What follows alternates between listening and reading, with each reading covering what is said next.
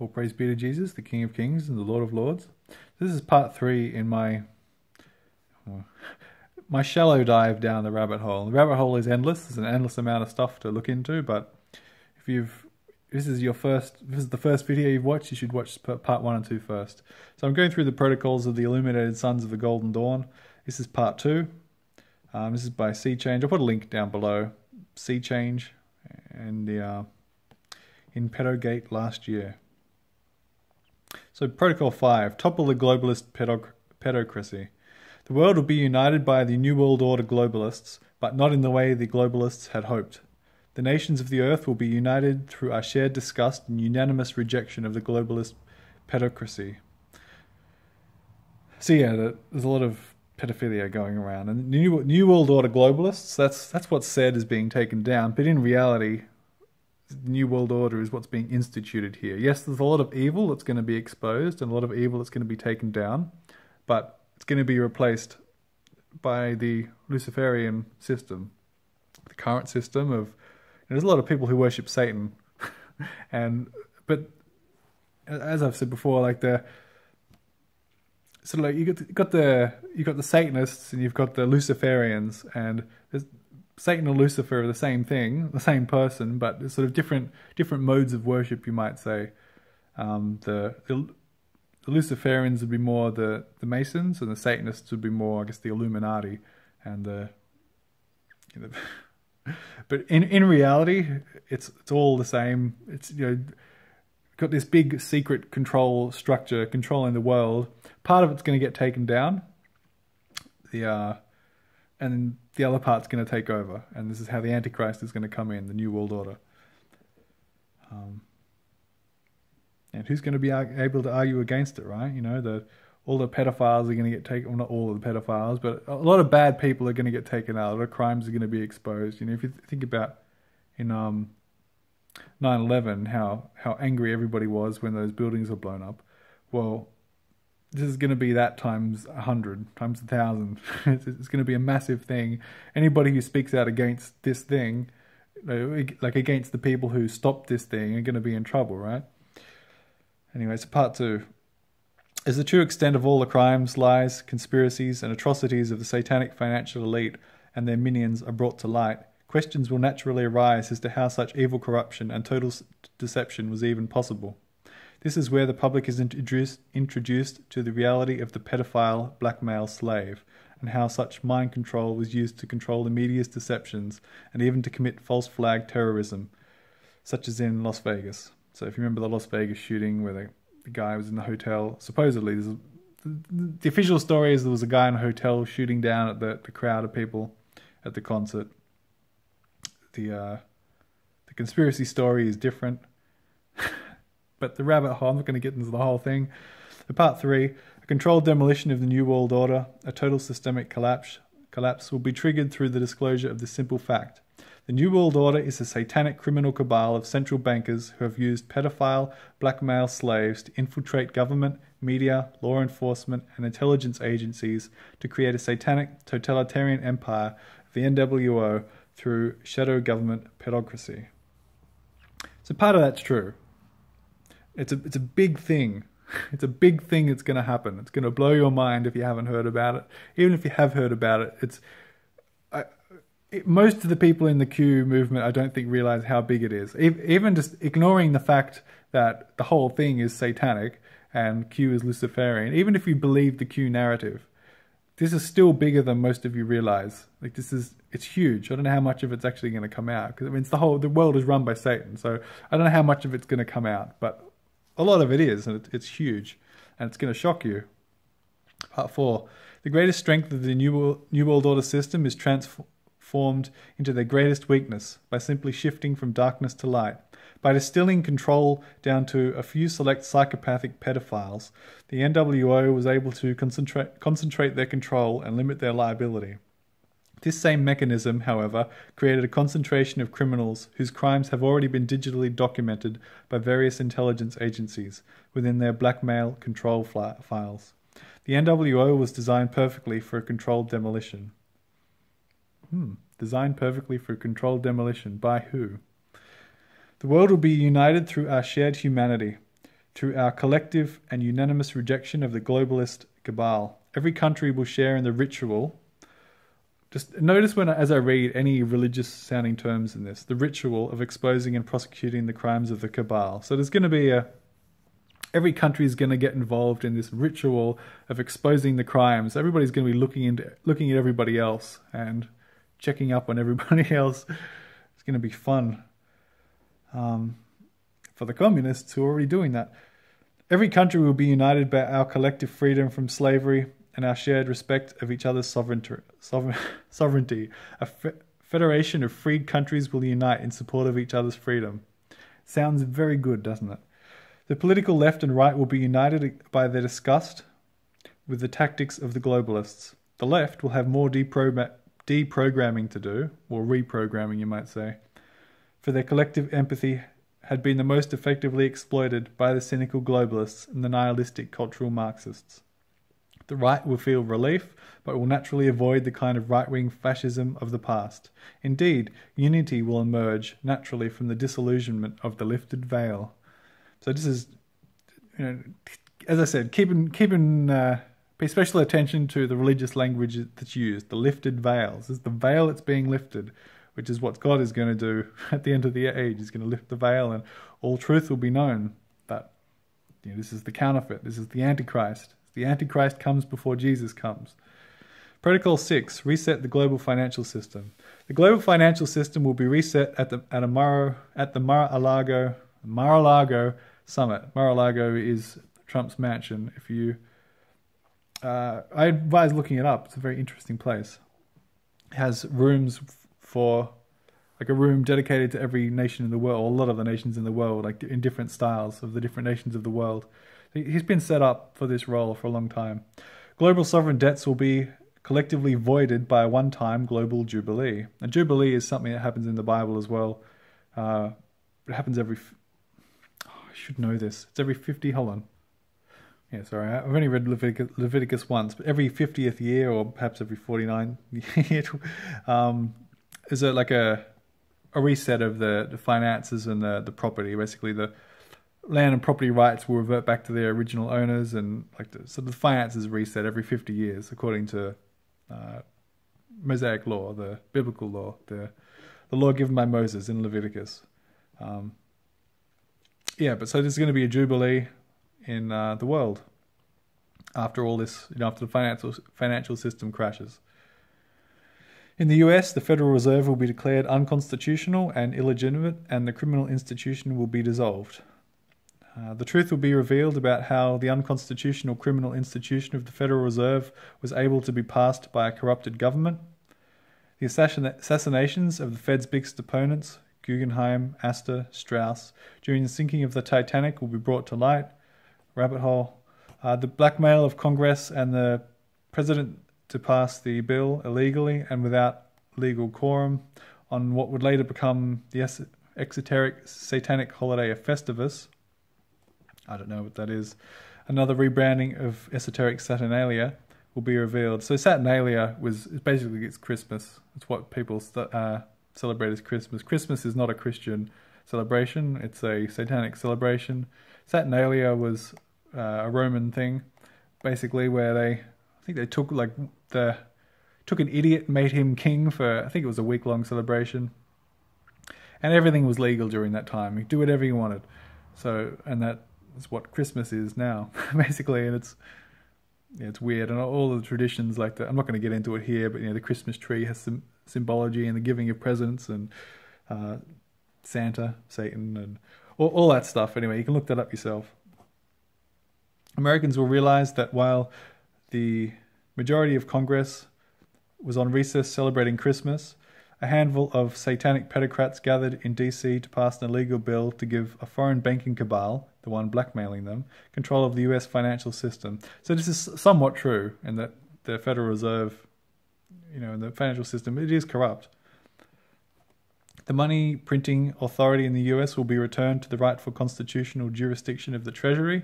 The US dollar will be reset as a legitimate gold-backed currency. I think there'll be cryptocurrency involved in that, though, and that's the rabbit hole is deep. I don't know if it goes into it I don't know if it goes into it further on in here because I'm just reading this. I haven't read this for a while. But anyway, so part 5. All student loan debt will be voided. Debt slavery and indentured servitude through non-dischargeable student loan debt will be made illegal again. Protocol 7. Secure world peace. Peace in North Korea will be secured with nuclear disarmament and phased reunification of the peninsula initiated. The combination of the technological infrastructures of the South with the cheap and disciplined labour force of the North will combine to create an emergent economic powerhouse which will balance and harmonise the Chinese and Japanese influence in the region. And with regard to this stuff, I don't know how much of this stuff is... I mean, it's not the way it's looking at the moment. Who knows? Trump has met with Kim Jong-un. What I find interesting, though, is how... So I've looked at the Q stuff. I sort of know the Q stuff. Then I'm looking at a bunch of people who... They talk about Bible prophecy. And if the Q stuff is right, everybody who doesn't know about Q is wrong. Because the way the world looks now is not the way the world is going to look in a year's time if all this Q stuff happens. Like this stuff about... People are talking about, the North Korea and Iran and Jerusalem and Israel and all these things from the perspective of the information that's widely known in the world. It seems to fit Bible prophecy in a particular way. But if you put in this Q stuff, and this is just stuff that's somebody's put on the internet. I don't know who wrote this information. All I know is that there's some interesting things said in here, and it fits in with the Q movement. The Q movement is the thing that's happening. So I don't know how much of it's true. I'm presenting it to you to hopefully just give you some idea that there's something going on behind the scenes here. But yeah, it's interesting. Part 2, the control strings will be cut, dethroning the CIA and Rothschild control over North Korea. The announcement of this agreement, however, will be delayed until spring or early summer 2018 to maximize the political impact in the United States. So it is interesting that this stuff came out in the beginning of 2018 or in 2017. I'm not exactly sure when. So the timeline is off. It's interesting to point that out. And the timeline of Q is also off. Things have been getting delayed. Things are still progressing, but this is part of... Q discredits himself, let's say. That's why it's hard to talk about, because if you look at the QAnon posts, the first post talk about Hillary Clinton getting indicted back in late 2017, it would be, I think, at this point, and that obviously didn't happen. However, the stuff is still happening. So what is actually real and what isn't, I don't know. But nevertheless, we'll keep reading. Just keep in mind that the rabbit hole goes deep. This is why it's hard to talk about. Peace with Iran will be secured using a combination of irresistible economic and technological incentives to balance the implied martial pressures. The optics of the negotiation will allow both the Iranians and Trump to both save face. Trump will appear to be generous and the Iranians honoured. So that's what we're seeing at the moment. It'll be interesting to see how that plays out, the situation in Iran. The issue of Israel will be finally resolved and peace finally secured in the Middle East. The precise details of this arrangement is to remain occulted until now. So with that, there is the peace deal that Trump's proposing, but it's a secret deed. It's secret at the moment. Some details have supposedly been leaked, but we don't really know what's going on. But just note the word occulted there. What can be revealed, however, is that the non-Semitic origins of the Ashkenazim will be acknowledged, and their real homeland identified as Khazaria.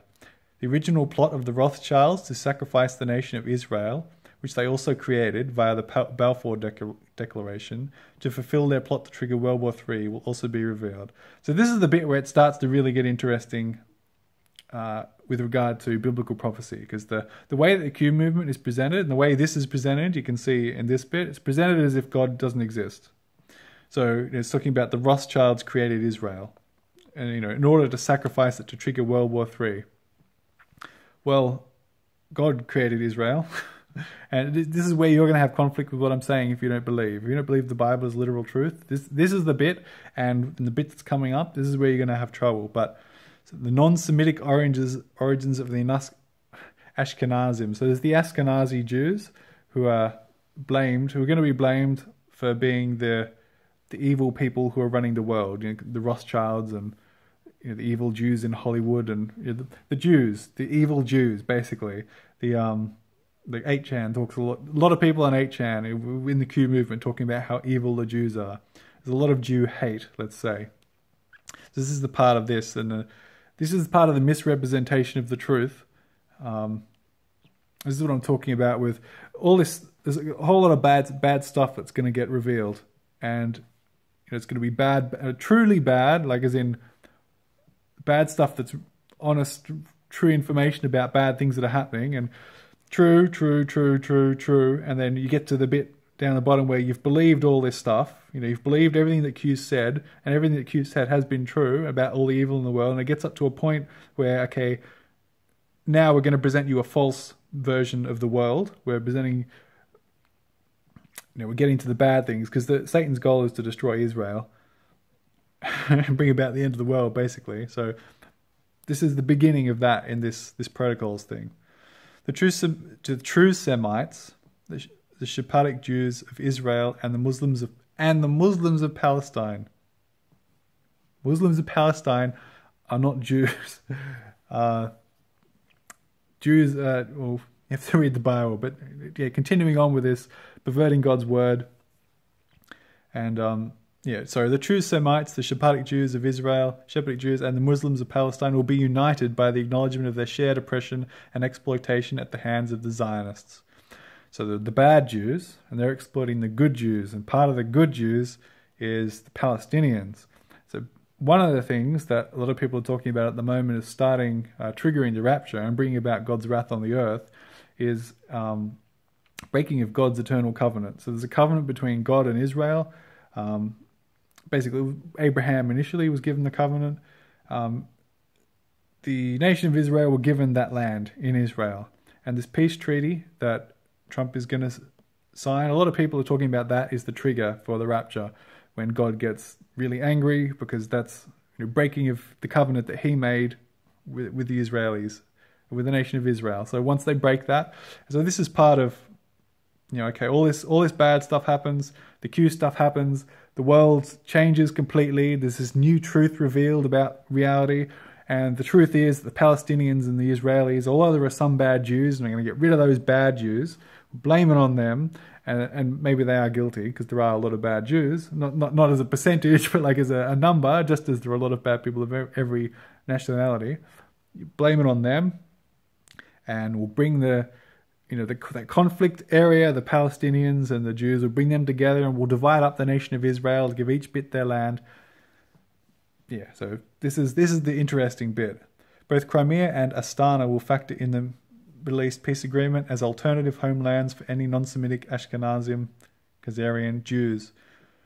Ashkenazi Jews who find the new arrangement disagreeable and decide to leave Israel. So they're going to divide up the Middle East, going to divide up Israel, give new land to the nation of Israel, and one has to wonder who the Ashkenazi, as in the supposed bad Jews who aren't Jews, who are they going to be identified as? That'll be interesting. I wonder if they're actually the true Jews. We'll see. Protocol 8, unveil occult sciences and technology. The fall of the Cabal enables breaking the truth embargo on various scientific breakthroughs and secret technologies, most important and spectacular among them being non-combustion propulsion systems and highly efficient clean energy technologies. These technologies had been shelved for national security because they threatened the petrodollar power structure. There is a lot of technology that exists out of our sight, and a lot of it is going to be revealed. It's going to be an interesting time. The unveiling of occult energy technology. It's interesting how they keep saying occult, though. Because, occult means secret. But it also has connotations to meaning, the wizards and warlocks and, the good wizards and warlocks in the Q movement. It's not good. The unveiling of occult energy technology is enabled by two convergent factors. Solar power was beginning... This is lies, but it's a good excuse. Solar power is beginning to eclipse oil and coal in cost effectiveness. The removal of subsidies and the use of variable spraying were only temporary